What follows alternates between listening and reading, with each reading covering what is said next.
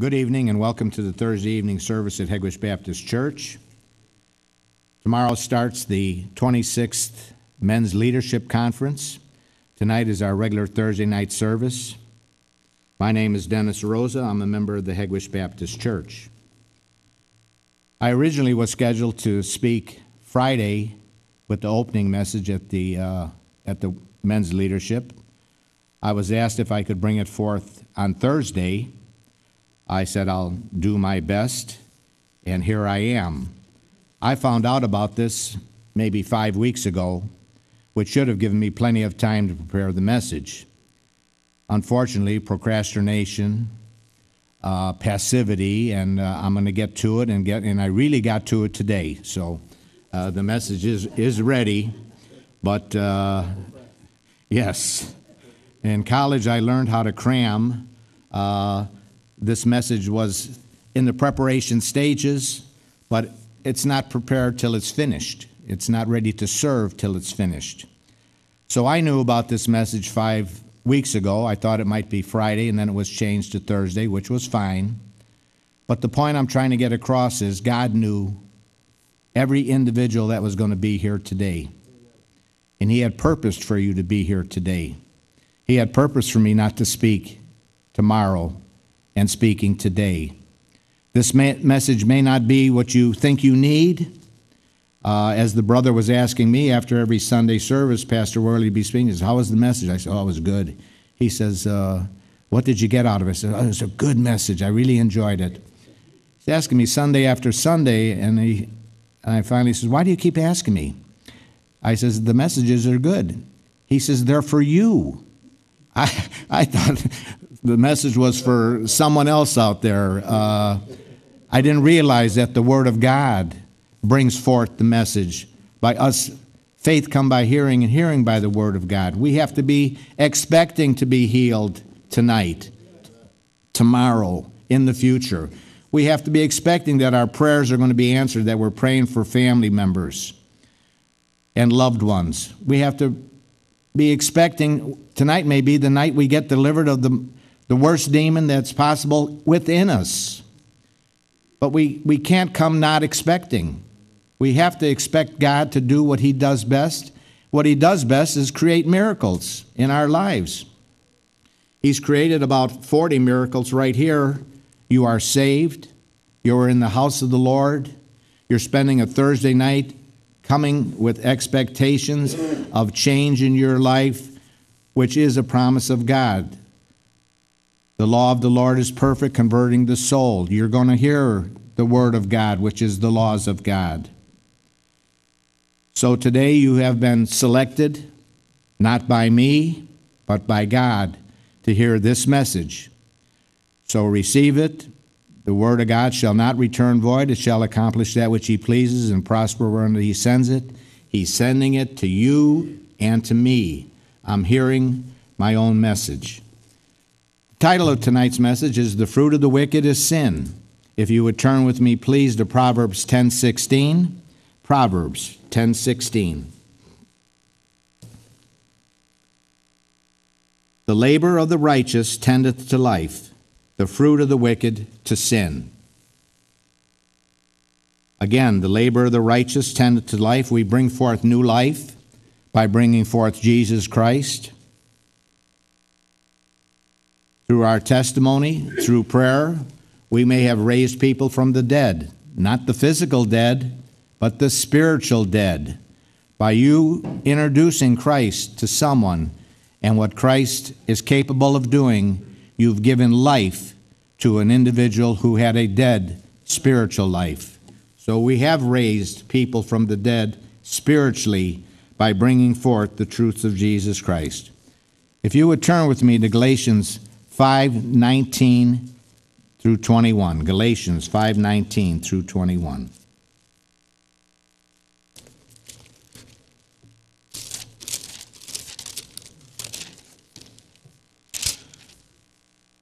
Galatians 5:19. Now the works of the flesh are manifest, which are these: the fruit of the wicked.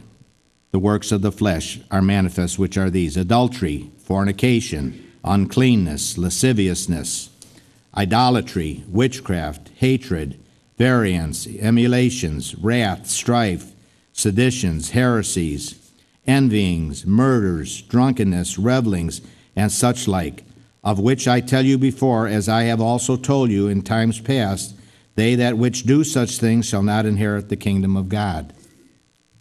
This should be our past life. For some of us, we may still be involved in some of these areas, but for many of us, we could probably check mark all of these as part of our past performances. Praise God, we're not where we used to be, but there we are where we are today. In Galatians also, we are called unto liberty. If you would look at Galatians 5:13 through 16. 5:13 through 16. Word of God tells us, For, brethren, you have been called unto liberty, only use not liberty for the occasion to the flesh, but by love serve one another. For all of the law is fulfilled in one word, even in this, thou shalt love thy neighbor as thyself. 5:15. But if ye bite and devour one another, take heed that ye be not consumed one of another. The wicked consume each other at some point. Violence is a part of the wicked person's future. They're constantly being involved in situations that produce violence. This is I say then, walk in the Spirit, and ye shall not fulfill the lust of the flesh. We are to walk in the Spirit. How do we walk in the Spirit? With the help of the Holy Spirit, by making sure that we acknowledge our needs, by petitioning prayer, that we reach out. We have not because we ask not. Seek and ye shall find. Knock and it shall be opened unto you. We have to bring our needs to God the Father through Jesus Christ. If you would turn with me to 1 John 2:15, please. 1 John 2:15.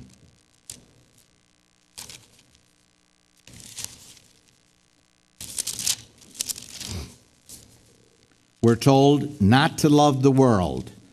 Love not the world. In our past, we loved the world. We were part of the world. We anticipated the world. We floundered in the world. Now we come into Christianity. Christ is our Savior, and we're told, love not the world. So we have to change our mind, our heart, and our will so that we can conform to what God wants for us through His Son, Jesus Christ. 1 John 2:15. 1 John 2:15. Love not the world, neither the things that are in the world. If any man love the world, the love of the Father is not in him. For all that is in the world, the lust of the flesh, and the lust of the eyes, and the pride of life, is not of the Father, but it is of the world, Pride of life. As youngsters, we're taught to be prideful. We're taught to be overachievers. We're taught to excel in the classroom, to be better than the others, and to do what we have to do to become number one, to be part of the group, to be part of the world. Pride is exalted as a remedy for being accepted. Pride of life, 4 statements which kind of sum it up. I can do what I want, anytime I want, anywhere I want, and how much I want. And for those of us that were involved in self-reward, self-gratification, and self-indulgence, we did our best to complete the pride of life cycle within us. Self-reward, self-gratification, and self-indulgence, lust of the flesh. We were feeding our flesh with the worldly pleasures that we thought would would bring us into a state of some type of satisfaction. So again, lust of the flesh is self-reward, self-gratification, self-indulgence.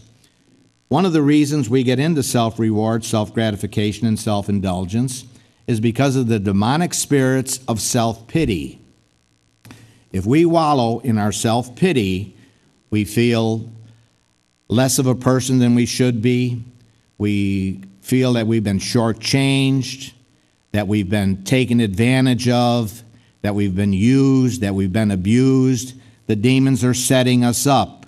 And then the demons say, well, let's see what we can do to get you out of this pity party that you're in. Let's go do something so we can get out of this. Let's reward ourselves. Alcohol, drugs, immorality, self-gratification, self-indulgence.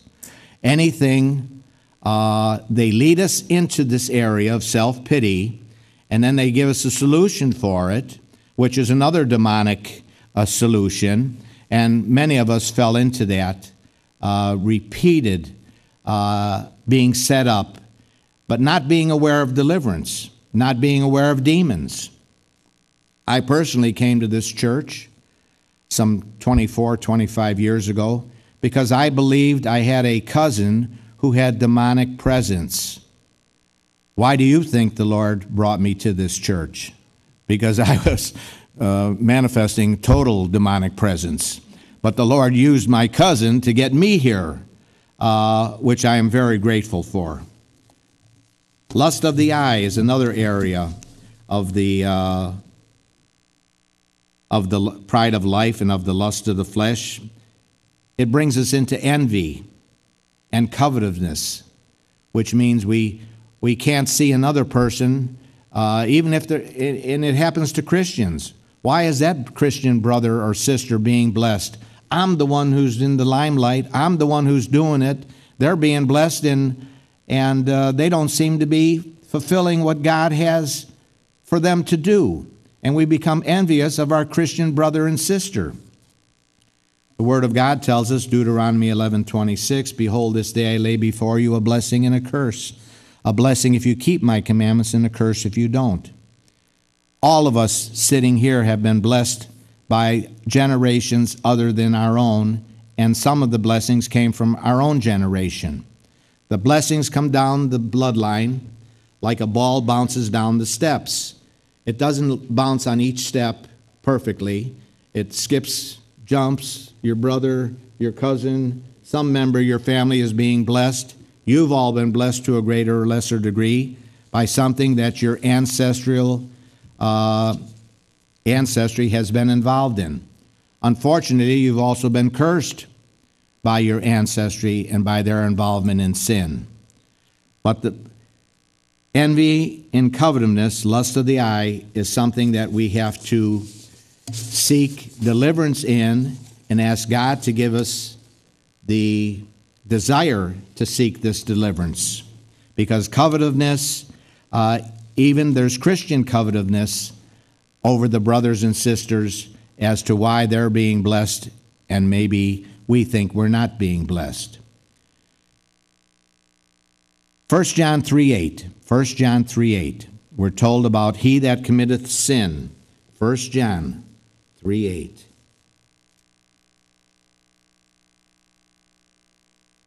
He that committeth sin is of the devil, for the devil sinneth from the beginning. For this purpose the Son of God was manifested, that he might destroy the works of the devil. So we're told here that the devil has sinneth from the beginning, and that Jesus Christ was manifested that he might destroy the works of the devil, which he has destroyed the works of the devil. We've been given his word, that we've been given all the power over serpents and scorpions. We have binding and loosening. We have the ability to cast out demons, Mark 16, 17, and 18. Those that believe in my name shall cast out devils. They've all been given to us. But like a check, if I give each individual in here a check for $500 and you don't take it to the bank and sign it, that check is invaluable. Many people think they don't have to cash the check, that it's been given to us. Yes, it's been given to us. The power's been given to us. The availability, the promises have been given to us. But we have to do our part. God won't do our part. God is always doing his part. He will work with us in the things we can't do, but the things that we can do, we must do. Romans 3:23, please. Romans 3:23.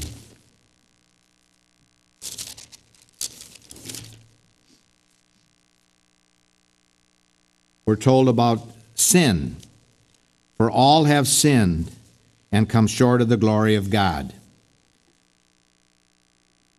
I prayed for an individual a couple of weeks ago, and I said to the individual, I says, "Are you having any problems in any areas?" He says, "Oh, no." He says, "I don't sin anymore." I said, well, first of all, we have a lack of understanding here, because we all sin, whether we realize it or not. God is not in all of our thoughts, Psalm 10:4. In the pride of his countenance, the scripture says that God is not in all our thoughts, which is where God desires to be. We have to exercise our will to bring God into all of our thoughts. We are slowly bringing this into existence in our mind, because prior to our coming to Christ, we had the world in all our thoughts and the pleasures of the world. And who is the prince and power of the world? The devil. So we had a worldly connection in our mind, will, and now we're having a godly connection with Jesus Christ in our mind and will, which is a changeover, a makeover. Makeovers aren't done unless you're watching that TV show, Let Me Change Your House in 24 Hours. And with the Christian, it's a slow process, but it's a true process, and it's a resolving process, and it's a lasting process, and it's a continuing process. So if you think you're delivered completely of everything, then you can get prayer for pride, because pride is what exalted Lucifer to be cast out of heaven. And pride is something that when there's nothing else to pray for, pray against pride in ourselves, because the devil wants us to be exalted just as he thought he had to be exalted. And he wants us to exalt ourselves against God, that we can stand alone, do it on our own, be responsible for all of our actions and commitments. Turn with me to James 2:10, please. James 2:10.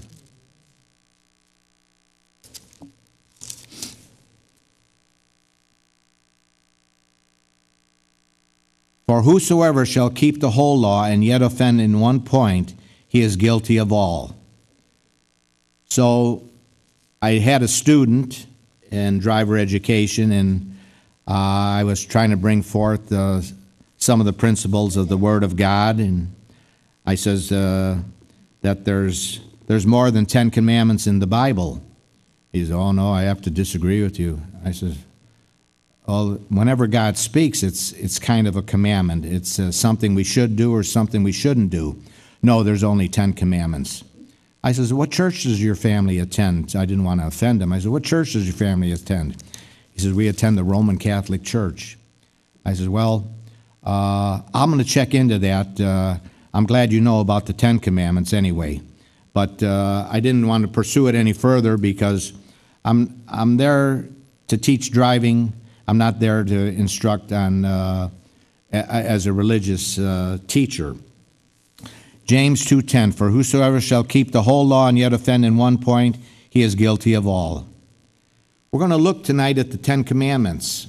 Now, we all know the 10 commandments, and if the reward was $1 million for anyone who could put them all in the perfect 10 order, we may have like a lottery situation. Well, or another rollover, and we come back next Thursday and we try it again, because we all know them, we've heard them, we've tried to memorize them, and for the most part, many of us think we keep them. to a greater or lesser degree. So if you would turn with me, please, to Exodus 20, 1 through 17, please. A look at the Ten Commandments is a good way to test ourselves as to whether we have broken God's laws and sinned against Him. Exodus 21 through 7.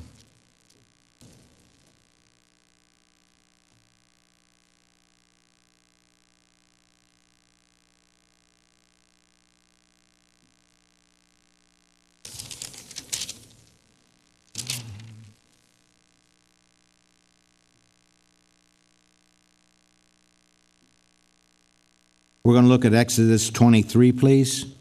Thou shalt have no gods before me.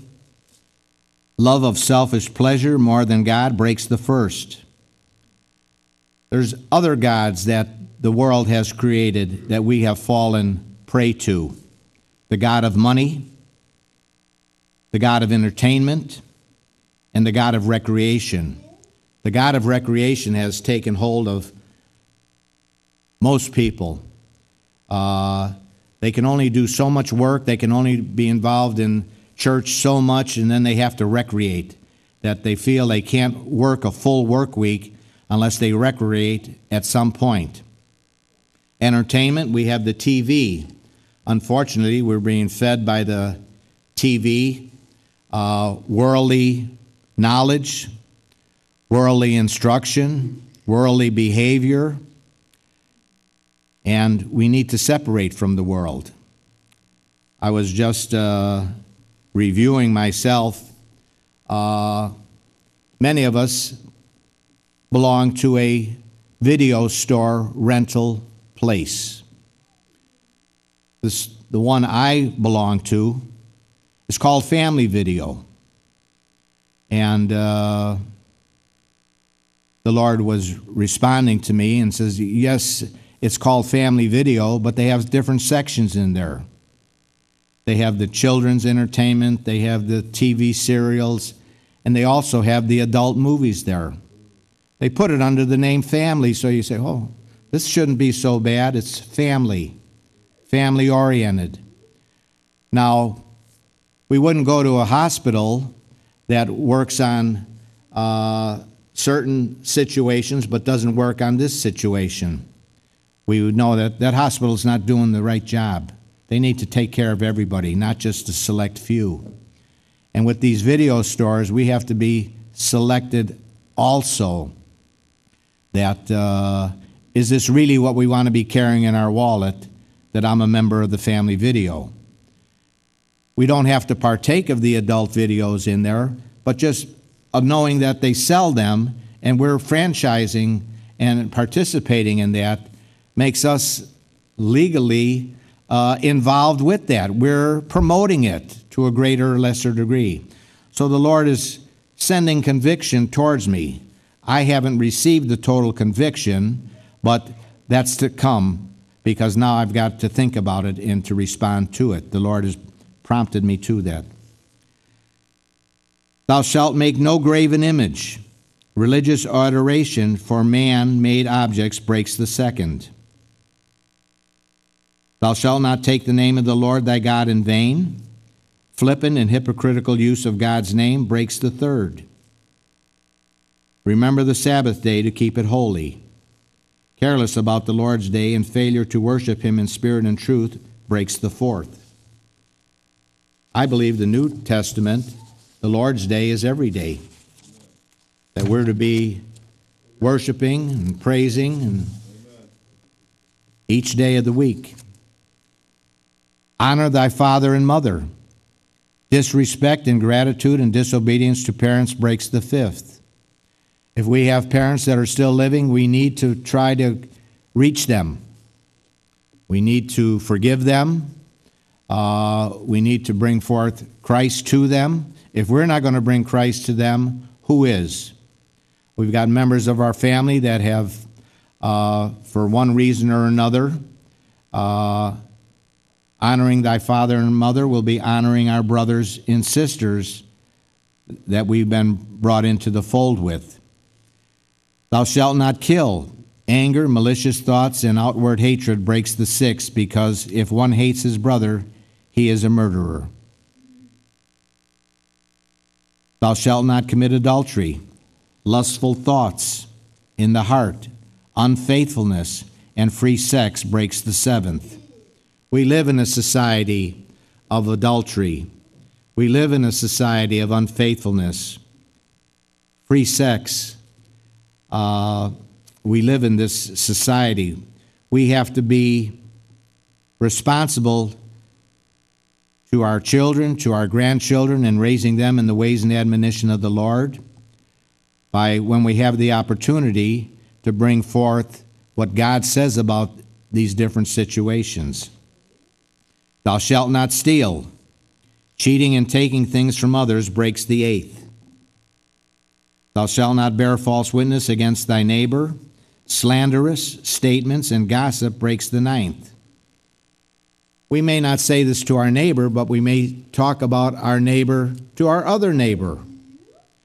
Gossip and slander is the devil has subtly worked his way into our speech to we're thinking, well, I'm just giving them some added information. God has given you this information to pray about it, not to talk about it. Now, if you're warning him that this neighbor is this type of a person or so forth, that's a different situation. But if we're just bringing forth news, which is called gossip, it breaks the ninth commandment. Thou shalt not covet thy neighbor's house, wife, or ox. Coveting what another has breaks the tenth. If we covet, we don't love our neighbor as ourselves.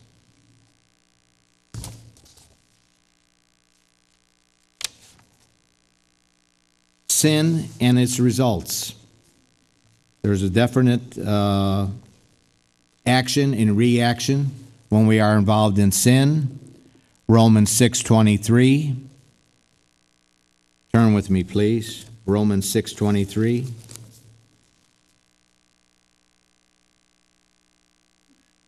Person may say, oh, I know that scripture. I've heard it 1,000 times. Tonight may be the time when you receive conviction because of your obedience to not do what you think you should do as opposed to what God wants you to do.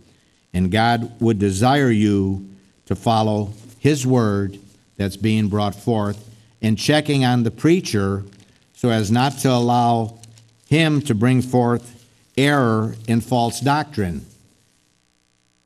That's why you bring a Bible to the body of Christ, to check on the preacher and also to learn what is in your Bible also. For the wages of sin is death, but the gift of God is eternal life through Jesus Christ our Lord. So there's actually a payment that we earn when we involve ourselves in sin. It's death. We have a choice.